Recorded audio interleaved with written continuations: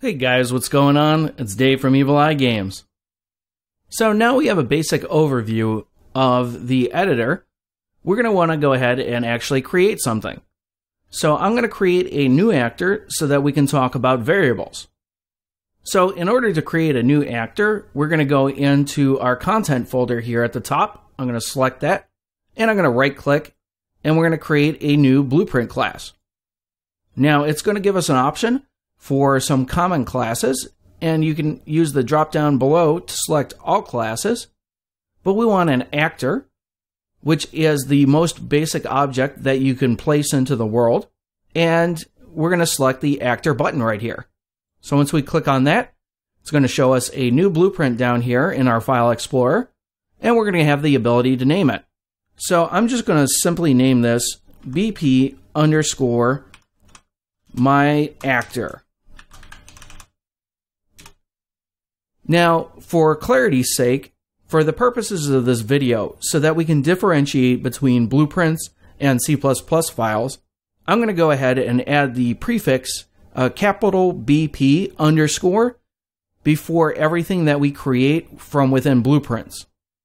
Now we have our new actor in place here. You're going to see that there is a star on the thumbnail, and that's going to mean that there are some changes that have been made that have not been saved. So to the left here, we're going to have the Save All button. I'm going to go ahead and click Save All, and we're going to select Save Selected. And that's going to go ahead and commit our file to disk. So let's go ahead and open up our actor by double-clicking on it. And it's going to load it into this new window here. And I actually don't like working in a new window. You can actually manipulate these tabs around by left-clicking on them and dragging them, and I can actually drop this in the main window tab system. So that way we can just use these tabs to switch between our main window and our actor window. To give a brief look around here at the actor, to the left here we have a components tab, and this is going to show us all of the different components that have been added to the actor. By default, Unreal Engine adds what's known as a default scene root here. And essentially, this is just an anchor point for the actor itself. So when we add this actor into the world, it's going to know where to add that manipulator. Now, when we go into creating a C++ actor, you're going to see that it doesn't add this default scene root like it does in blueprints. So we're going to actually have an actor that doesn't have a manipulator. But for now, we can just select where it says BP My Actor Self. Now below this, we have a My Blueprint tab, and this gives us access to the different graphs. We have a area here for functions, a area for macros, an area for variables, and an area for event dispatchers. We're just going to be worrying about the variables today, so we're going to leave the rest of that for another video. And in our main viewport here, we can actually see what the actor would appear like in-game. Now this default scene root that we have here is this white circle, and this isn't actually rendered in the game itself, but it just gives us a point of reference when we're designing the actor. To the right of our viewport tab here, we have a construction script, and the construction script is actually run as this actor is actually instanced. So when we need this actor to be called into our temporary memory so that it can be realized in the game world, this construction script will run at that point. To the right of our construction script, we have our event graph. And there are a couple of events that already exist in here. There's an event begin play, an event actor begin overlap, and an event tick. The event begin play fires when this actor is ready to be used in the level. And there is a difference between begin play and the construction script. So the construction script is fired as this actor is being instantiated, and the event begin play fires after everything has already been loaded into our temporary memory. The event actor begin overlap is fired whenever something else overlaps with our actor. We're not going to really deal with this yet. So we'll just leave it as is. And lastly, we have the event tick. And the event tick is fired every single time a new frame is rendered. So if you're getting 60 frames per second, this event is going to fire 60 times a second. So as soon as the graphics card goes, I have to render another frame, this event tick will go ahead and fire. Then finally over to the right here, we're going to have our details panel. And this details panel is going to show us detailed information about whatever we have that's selected. Right now we have the My Actor Self selected, and it's giving us the details for the actor itself. But we're not going to play with that too much right now, so we're just going to leave that to the side. What we really want to focus on today is we want to talk about variables. So down here in the My Blueprint area, we have a variable section. We can go ahead and click on plus variable, and that will go ahead and add a variable to our actor. Now, to address it up front, what exactly is a variable? A variable is just a container for the storage of some information. That's really it. So when we click on this create new variable here, it's going to give us the option to name it. And we're going to start with the basic types. So for this one, we're going to call this a test bool. And we're going to name it that because it's going to be a test boolean. So with this variable selected, if we look at our details panel over to the right here, you're going to see that we have information about the specific variable. So first off, we're going to have the variable name, we're going to have the variable type, and we're going to have a bunch of options below this. Now, for the most part, we're going to leave these options as is for now. We're really not going to need a lot of them. But what we are going to address is the variable type. Now, one of the things about variables is you can't have just a generic variable. You have to declare what kind of information that variable is going to hold. So in this case, we're going to have a Boolean, so we want it set to the Boolean type, which is normally the default. If we click on the drop-down, we're going to see that there's a whole list of different variable types that we can have that are available to us. The first of which being a Boolean, which is essentially a true or a false value. It's the most simple type of variable that we have available, and all it really does is it stores a value that is either true or false. Right below that, we have a byte, which is an 8-bit number, and it stores a positive whole number between the value of 0 and 255. There are specific circumstances where this is going to be useful, but for most people's uses, bytes aren't very common, to be honest. However, if you have a specific reason you need to hold a value between 0 and 255, that is a whole number, a byte is a great option. Below that, we have an integer, and an integer is a whole number that can be either positive or negative. So you can hold a value like positive 5, 0, negative 5, or 1,428. The important thing to know about integers is it only works in whole steps. You can't have decimal points or fractions. And that brings us to the next variable, which is a float, or a floating point number. And the floating point comes from the fact that it can have a decimal place. So a floating number can hold a number that is either positive or negative, and it can contain fractions or decimal places. Right below that, we have a name, and I'm just going to hold off on the name for a second so we can talk about a string, because a name is actually a type of string. So below the name, we have the string itself, and the string is basically a way to capture a series of characters. So for example, a sentence. If we have a series of characters in a sentence, we can go ahead and capture that and hold it within a string variable. One thing to note about the string variable is this is actually an entire class. So this is something that was added in by Unreal Engine 4 to handle strings. Now, you're maybe wondering what's the difference between a name and a string, and really it comes down to their use cases in the fact that a name is faster to compare than it is to compare two strings. So say you want to check against something that's named in the environment, and you want to see if it equals a name you're looking for. It'd be much faster to compare two names than to compare two strings. Now, in the grand scheme of things, with smaller end games, that really doesn't matter a whole lot. But you're going to find out that there are certain things within the game engine that use that name variable type. And right below our string is text, and the text, once again, is a specific type of string. The important thing to note about the text is that it's generally used for heads-up display elements to display text to the player. And one of the neat features of text is that this can be used for localization.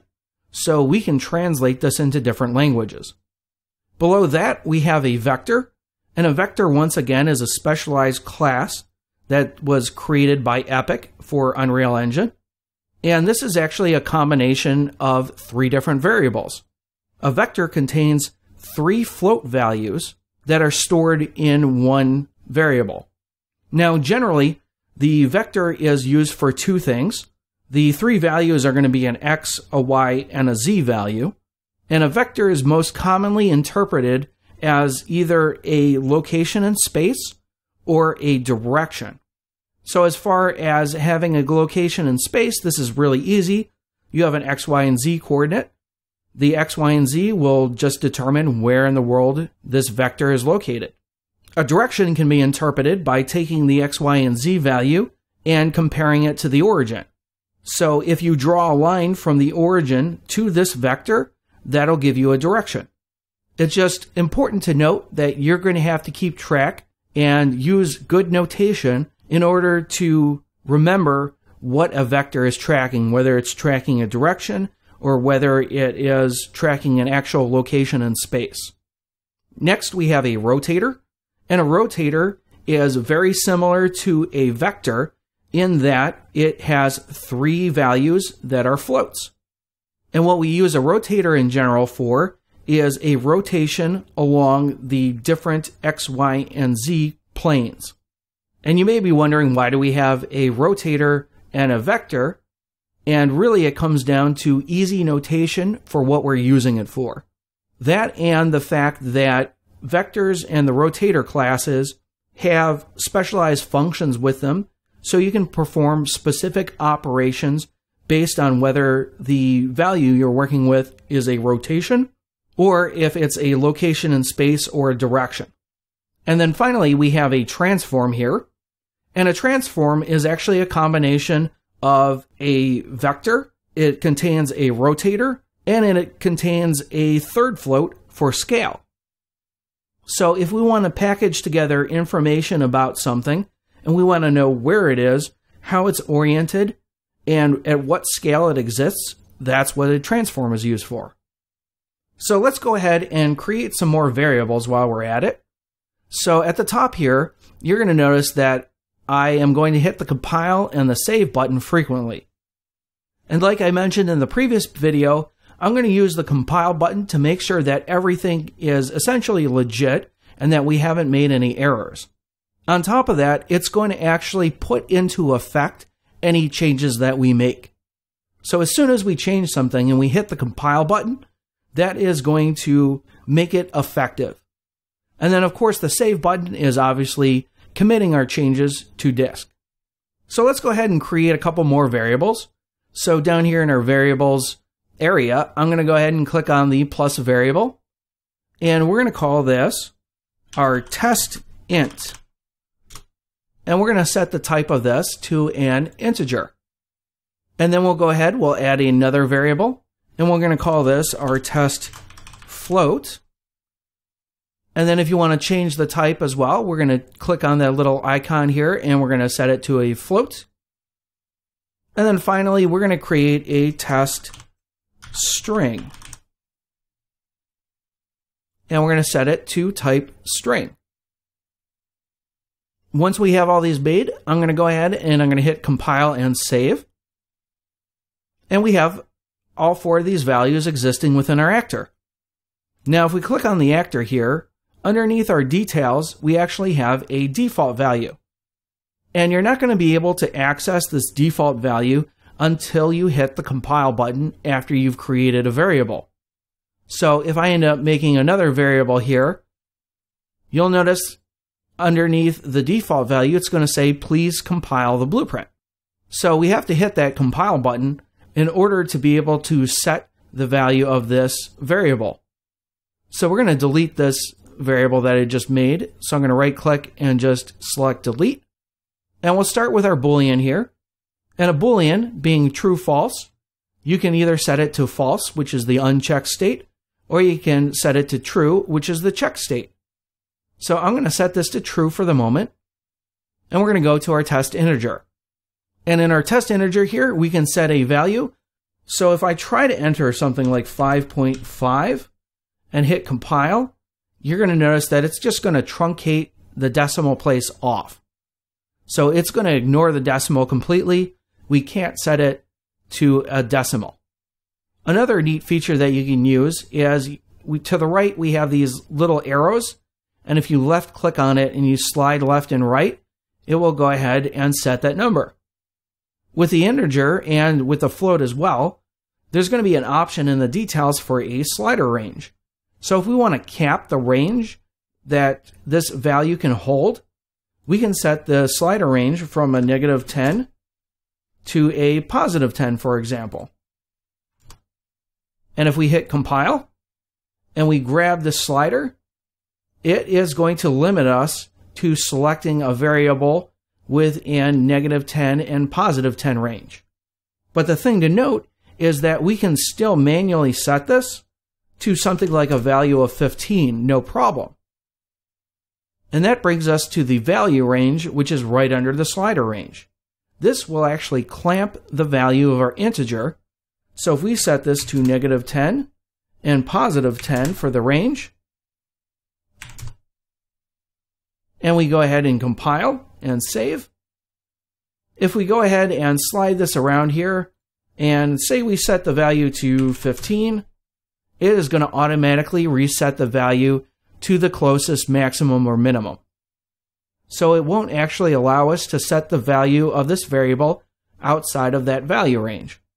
And the same thing can be done with our float. So if we select our float variable, we can set a slider range in here to be -10 and +10. And the value range to -10 and +10 as well.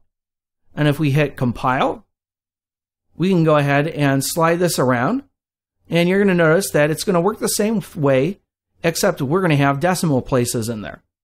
So you can set this value to -7.247707. And then finally, we have our test string here. And we can give a test string in here a value of something like, this is a test string variable, just to fill it in with a value of something. And we can go ahead and compile and save. And let's go ahead and we'll go back to our main window here. And we can actually grab our actor blueprint here by left clicking and dropping it into our viewport window here. And now our actor actually exists within this level. And in the world outliner, you're going to see as we have this selected that we have a BP_myActor. So our actor actually exists within the level. Now it doesn't have much in it right now, but we're instantiating a class within the level. Now one other neat thing we can do with variables is we can actually go into the variables and say we want to adjust the values of these variables on the fly.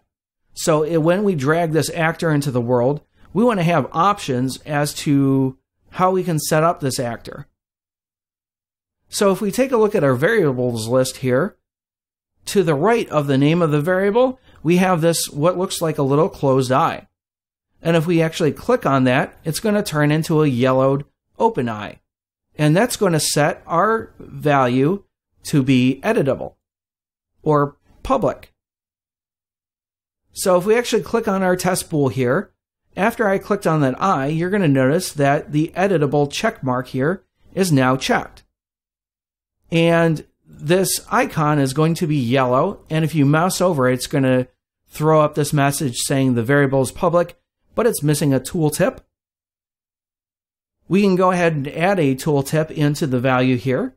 So in the section for tooltip, we can just say this is a test Boolean variable. And if we compile, now when we mouse over, you're going to see that that tooltip is going to show up when we hover our mouse over the variable itself. So let's compile and save this. And if we go back into our main window, we have our actor selected, you're going to see now that we have a default column here with our test Boolean. And we can go ahead and actually manipulate the value of the variable within our actor. And if we end up changing it, you're going to see that there's this little yellow hooked arrow here. And that's going to notify us that the value has changed. And we can use this little yellow arrow by left clicking on it to reset it to its default value. So that'll give us an idea that we changed a value, and it'll also give us a way to set it back to its default value. So let's go ahead and make some of these other variables public as well. So I'm just going to click on all of the eyes right now, and we're going to have to set a tooltip. So for the integer, we're just going to say this is a test integer variable. Then we'll do the same thing for our float. This is a test float variable. And then for our string, we'll just say that this is a test string variable. And we'll go ahead and hit compile and save. And if we go back to our main window, under our default tab here, we're going to see all of our variables. And if we mouse over them, we're going to go ahead and see the tooltip text as well. One other thing that we can do is we can go ahead and put these values into categories. So if we select our test Boolean here, and we look in the details pane, we're going to have a selection for a category. And right now it says that it's in the default category, which is why in the editor window here for the details pane, it shows up under this default tab. So if we click on the drop down, there's nothing actually in there. So let's go ahead and create our own category. So we're going to call this our test category. And we're going to go ahead and compile and save. And you'll notice first off that under our variables header right here, we have a new test category drop down with our bool within it. And if we go ahead and go back to our main window again and look at our actor, we're going to see that our test bool now exists under this header called test category. So this is a way that we can organize our variables so that we can group them together with other variables that have meaning that is relative to each other. So I'm going to grab the test integer here, and we're going to set this category. We're going to hit the drop down, and we're going to see our test category now resides in that drop down. So I'm going to select that. And then we're going to make another category for the float and the screen, or the string. And we're going to just call this another category. And then we'll click on the string, hit the drop down. We're going to have to actually compile this first. So we're going to select our float. We're going to call it another category. And we'll hit compile and save. And then we're going to select our string. And then drop down, select another category. And compile and save. So if we go back to our main window again, with our actor selected, we're going to see that we have a test category that contains our Boolean and integer. And we have another category that contains our float and our string. So now we have an idea of how to go ahead and create some variables and a few things that we can do with them within Blueprints. In the next video, I'm going to go ahead and we're going to create those same variables and set them up the same way within C++. So if you guys have any questions or comments, you can go ahead and leave them down below. or you can head over to my Facebook page and comment or message over there. And of course, guys, as always, thanks for watching.